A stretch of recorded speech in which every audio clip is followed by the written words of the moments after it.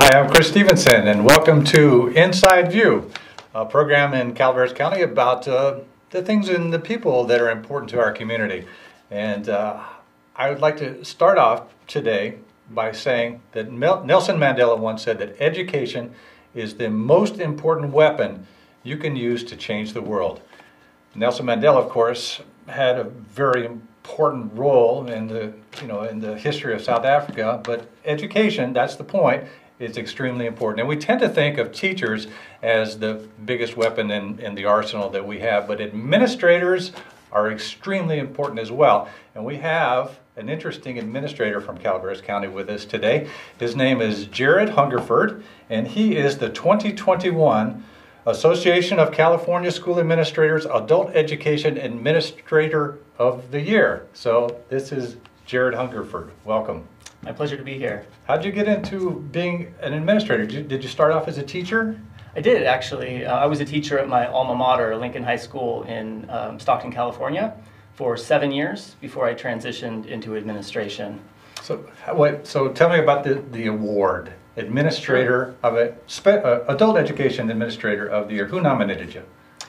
The individual who nominated me is my supervisor, Assistant Superintendent Karen Vale. She's the Assistant Superintendent of Educational Services at the Calaveras County office. So why did she nominate you? What is it? Now, you get to toot your own horn here for just a second. What is it about Jared that made your boss, did you say, nominate you?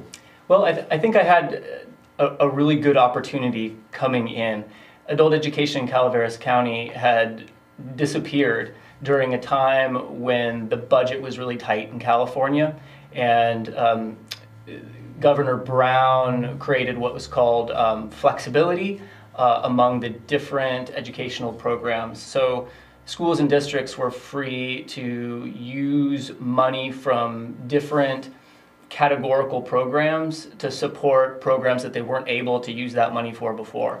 So adult education was perhaps rightly not prioritized over K-12 education, and so adult education disappeared in the county. Well, that happened in lots of places, and for that reason the state legislature passed a bill bringing it back as a categorical program so that funds would be offered to districts and to county offices to support adult education programs, and that money would be protected. So when that happened, Calaveras County was able to bring its adult ed program back, and I moved into my role as the administrator of that program 1 year after that happened. So I came in on the ground floor, so to speak, and I was able to grow the program, add to the program, and just see it transform and earn WASC accreditation, and support just its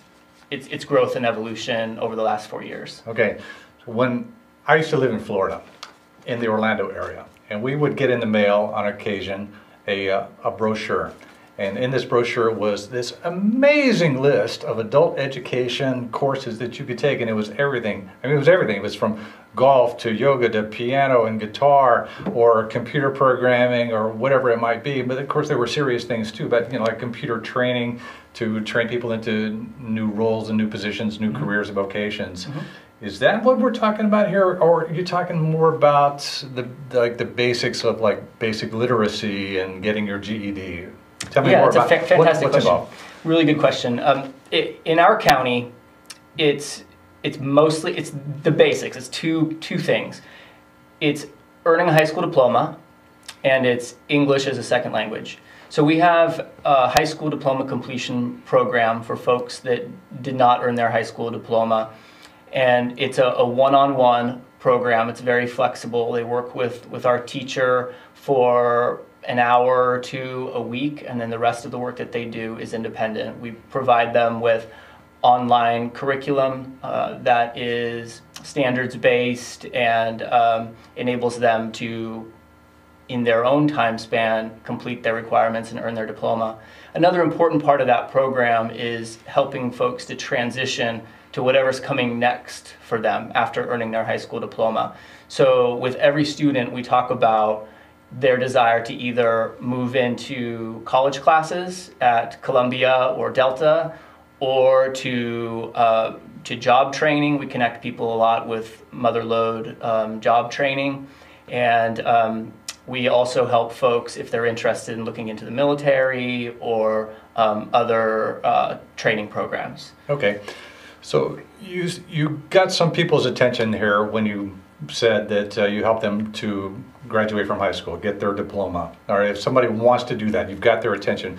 What's your phone number or website? How should they contact you? Right, so they can call us at 736-6046,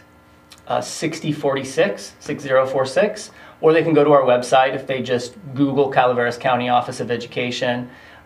We are under the schools and programs, adult education, and folks can actually register for either our adult ed high school diploma program or our English as a second language program right there on the website. What's the cost? There's no cost. No cost? Yeah. Hey! It's 100% free. So no, it is a state-funded program. It's a budget line in the California state budget, and so it is taxpayer paid. Sweet. How many people do you have now in the programs? We have approximately 45 adults in our high school diploma completion program, and we have about 10 students in our English as a second language program. Okay, now you said you have 45 students and it's a one-on-one program. So how do you use volunteers or are they paid instructors, and how many of those do you have? We have one full-time instructor, one full-time teacher, and then I support the program as well. So it's just the two of us in terms of instruction. Yeah? Yeah. So you do all 45? Yes. And do you, English is a second language? You're talking about people where maybe Spanish is their first language and they're trying to learn English. Yes, That's definitely. what we're talking about. How's your Spanish? Actually, my Spanish is excellent. Really? Yeah. Good job. I was a high school Spanish teacher for 7 years when I started in education. So yeah, I lived in Peru for a year, and so really, I speak pretty good Spanish. So yeah, so you were a good fit for this job. All right. So, yeah. So tell me more about adult education. Sure. So as far as the ESL side is concerned, so I began the ESL program when I started with the county because I saw it as a possibility for growth. And our first step was to start an ESL class at Michelson Elementary in Murphy's. And it was a great little program where parents would come and drop their kids off first thing in the morning at 8, and then they would go straight to a conference room there at the school, and we'd have coffee and snacks, and we would have conversational English, and we got a nice little group of parents participating in that. And so we duplicated that in January of 2020 in Valley Springs in the evening, and we had an even larger group, and then the pandemic hit. And so that was strong for a couple of months until everything came to a crashing halt. And we've been doing our ESL classes via Zoom, and it has not, unfortunately, been as successful. So we are definitely looking forward to the future and getting back into the elementary schools to attract the parents of our youngsters who come from second language homes and get them back into their English studies. So other than the pandemic getting in the way, as it has for so many things, okay, what are the things that cause people not to take advantage of programs like this?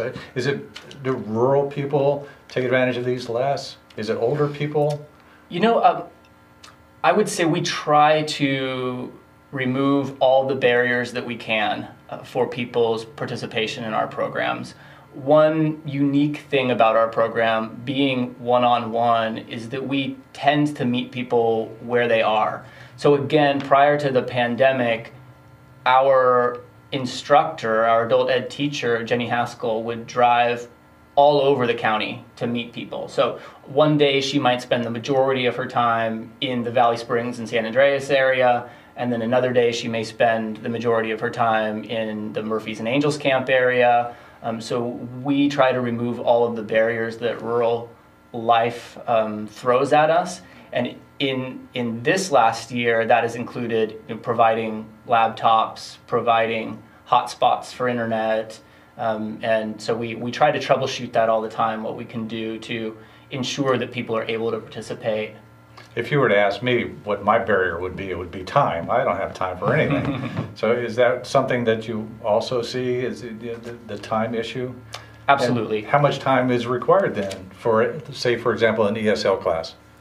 Well, the ESL class is, that's an interesting question. We meet twice a week for an hour. So the in-class time, live time, is 2 hours. But they also have access to an online learning system, Burlington English. And so the time that they spend doing that, they can prepare for the classes that we have, and there are lessons for that would probably take them an hour for each also. But then there are other methods in that online learning program for them to move forward at their own pace also. So it really depends on the individual, and I would say that the same applies for our high school diploma program. And that's maybe another unique thing about our particular program, is that we understand that every adult has a different life and different demands in their life, and we don't want to limit participation by saying you need to do X number of hours per week. As long as a student is making progress, even if it's slow and steady progress, we will support that student and continue to provide them with the resources that they need to move forward, even if it is very slow. We've had some students that have taken multiple years, up to 3 years, to complete 3 or 4 classes. And we stick with them. Sometimes they drop away and they'll come back, but we stay in contact and continue to invite, and we've had a lot of success. Do you use volunteers? We haven't yet, no. And credentialing is an issue.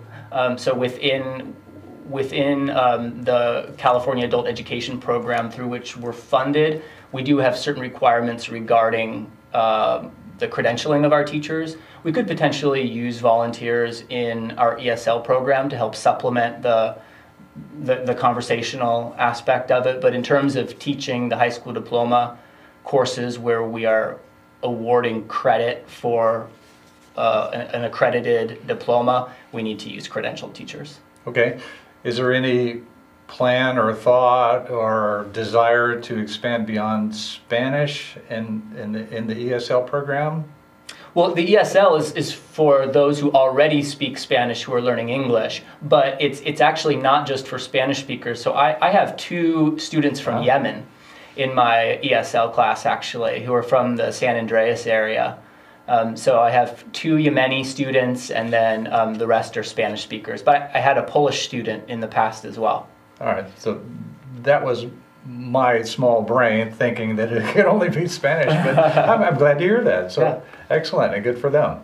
So are there plans for any other classes other than the GED type program in the ESL? Perhaps. We are interested, if we're able, in partnering locally to bring a CTE, Career Technical Education course to the area, perhaps in the medical field.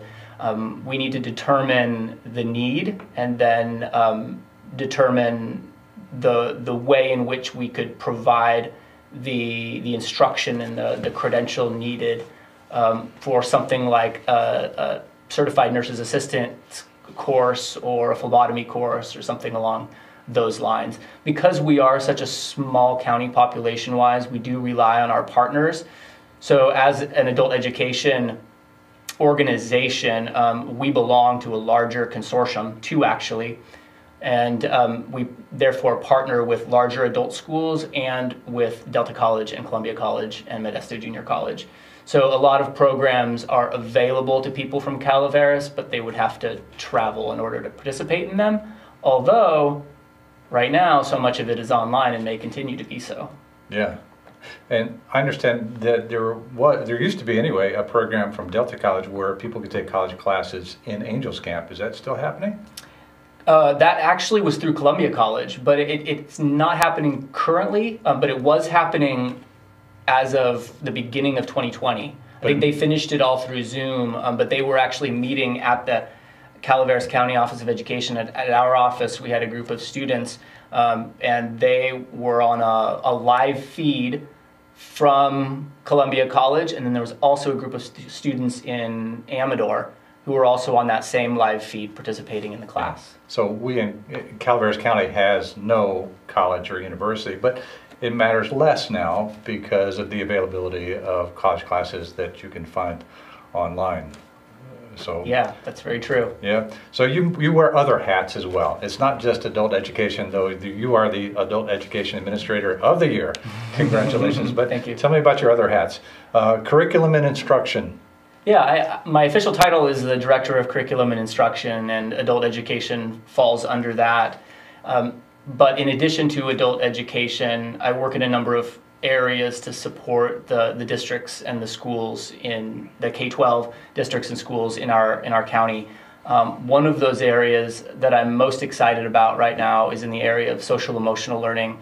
We recently received a grant from the state to support building a community of practice around social emotional learning, which is essentially gathering professionals from all of our schools and districts to form a common language around what is social emotional learning, how do we support students in their social and emotional growth, in their coping skills, in self-management, and self-regulation, and then work with them to implement those skills into their teaching. Not as another thing to add to their plate. I love the way it was said to me by a colleague. The social emotional learning isn't something that you add to the plate, it is the plate. It's the plate on which we put everything else. It's the way we behave with our students, it's the perspective we have with them, it's how we teach them to be good, functioning, well-adjusted human beings. Wow. So you, like I said, you wear a number of hats. What does your day look like? Well, that's Walk me through that. It really depends on the day and the season of the year. So right now, in addition to the social emotional learning community of practice, this is what we call in education LCAP season. So the LCAP is the Local Control and Accountability Plan. It's required of every district in the state to write this plan every 3 years and then to update it every year. One of my roles is to review that plan for the district. So those are coming in right now for review. So I'm doing a lot of reviewing those plans, providing feedback, and in addition to that, I'm preparing for the English language proficiency assessment that we have to give to second language students at the end of the year. I'll be administering that for some of our schools. And then I am also wrapping up the California School Leadership Academy for this year, which is another responsibility I have that covers not only Calaveras County, but I recruit and support for that leadership program for Alpine, Amador, Calaveras, and Tuolumne counties. So I'm having trouble wrapping my head around all of the things that you do. I think perhaps maybe you need a raise? No. I would have guessed that your role would have been more in instruction and curriculum about exactly how to teach certain subjects, but it's more encompassing than that. You're looking at the big picture as well. But do you sometimes also get down to the minutiae, like how do you teach, a particular subject in science or sex education or something like that in the schools? At times, we usually, being a small county office of education, we don't have specialists in every subject area. We just don't have the capacity. So what we tend to do is we steer schools and individuals at schools to the larger county offices of education. We partner a lot with the San Joaquin County Office of Ed and the Stanislaus County Office of Ed. And so we can help to steer them to professional development opportunities that are specific to the teaching of mathematics, for example, or are specific to the new science standards, our next generation science standards. And we've done that. We've helped districts to find and to line that up. And you mentioned health education, and that is something actually that we've just recently set a date partnering with Tuolumne County Office of Education to provide an update training on that.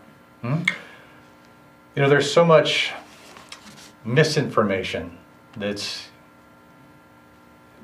promulgated by the, like social media and such.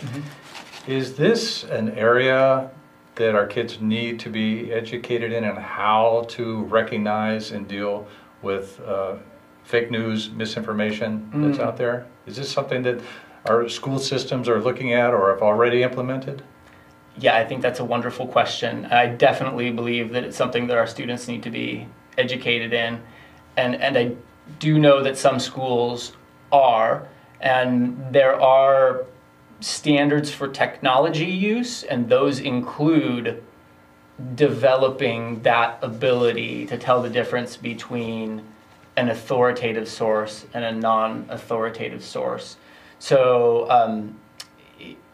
I think the awareness is out there. The extent in each of our different districts to which it's happening, I can't speak to, but I think it is on a lot of people's minds. My wife is the library media specialist at Avery Middle School, and she has taught lessons and done activities on this exact subject.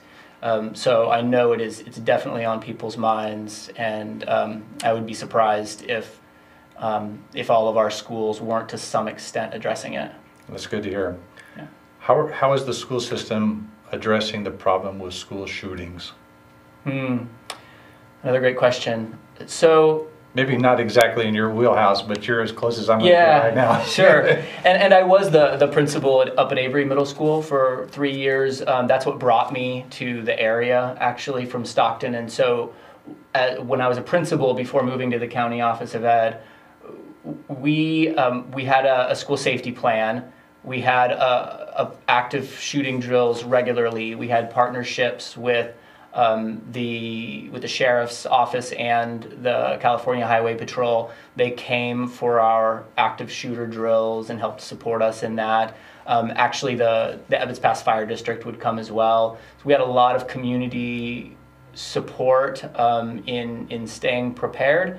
So that's one side of it, is if, God forbid, it should happen, that we be prepared for it. The more important side probably, and this ties back into my talking about social emotional learning, the more important part is knowing our kids, knowing what they're going through, what they're suffering, and being able to address their needs. This is, of course, in the case of student shooters, to try to address the mental health needs of students before a student reaches a boiling point. In terms of safety from the outside, cameras, we have a sign-in process,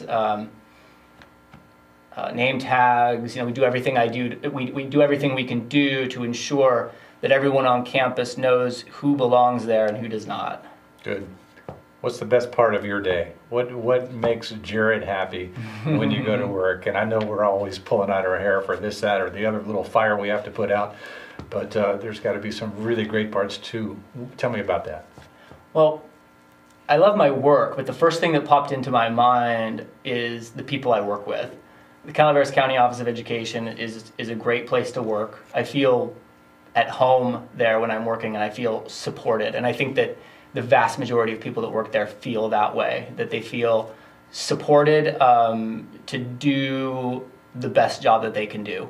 And I think that some of what I've been able to do with the adult education program, and now with the social emotional learning community of practice, is because I've been empowered to do it. I've been given the resources and the leeway to follow my ideas, to follow my passions, and so I think that's the best part. Is just when I go to work, I feel like it's home, and I feel supported. Good. What do you do outside of home? What gives you joy outside of work? Yeah, I have 3 wonderful children that I'm watching grow up here in this beautiful place. So and they're in the school system too, right? They are. I have 1 at Bret Harte and 2 in the Vallecito schools. So 1 at Hazel Fisher in Arnold and 1 at Avery Middle School. Mm-hmm. So we love the outdoors. We moved up here in part for that reason. My wife's from interior Alaska, and so moving to some place like this was something that that we could both agree on, and we love living here, and hiking and kayaking and fishing and Yes. all of that. Excellent. Your kids are in school now. Are the schools open? The schools are open. Yeah, I'm very proud of that fact. Our schools in Calaveras County have been open to some form of in-person instruction since, I think all of them since sometime in October at the latest. My students in the Vallecito schools, my children in the Vallecito schools were back in person in, I want to say, mid-September. And my daughter since October at Bret Harte. It is a hybrid system, so they go 2 days a week and then 2 days off, and everyone's distance learning one day. And I think a lot of Calaveras Unified is on a hybrid system as well like that. But kids get to go to school and they get to see peers and they get to relate to other human beings, that not just on a screen. And I think that that's hugely important, not only for their education, but for their well-being and their social development. Social well-being, right. Yeah. And one of the important parts of the social aspect of being a kid these days is sports and participation in extracurricular activities. Tell me, how is the school system doing with that right now? Yeah, from what I know, and since I have a high schooler, but she's not involved in sports right now, from what I know, the high school we have sports going on right now with the high school. I know that golf was taking place, I believe, basketball, soccer. So the sports are happening and coming back. In our community, even Little League, my son just started a few weeks ago with Little League, and it's such a joy to be out there and see kids running around together again, and to be able to gather, outside safely, but we're together. Excellent. So you came here today to tell people about adult education. So one more time, if somebody wants to contact you about the programs that you have, how do they do that? The easiest way would be to go to our website. So go to Calaveras County Office of Education and go to programs, look up adult education, and on our website you'll find phone numbers, you'll find a link to register for our programs. You can complete the registration form right there. All right, I appreciate it. Ladies and gentlemen, this is Jared Hungerford. He is the 2021 Adult Education Administrator of the Year. So congratulations and thanks for coming in today. I hope you had a good time. I had a great time. Thank you so much. Really? So did I. I learned a lot. I appreciate it. So thanks to Ed and Joni and Susan and all the crew, and thanks to you for watching Inside View.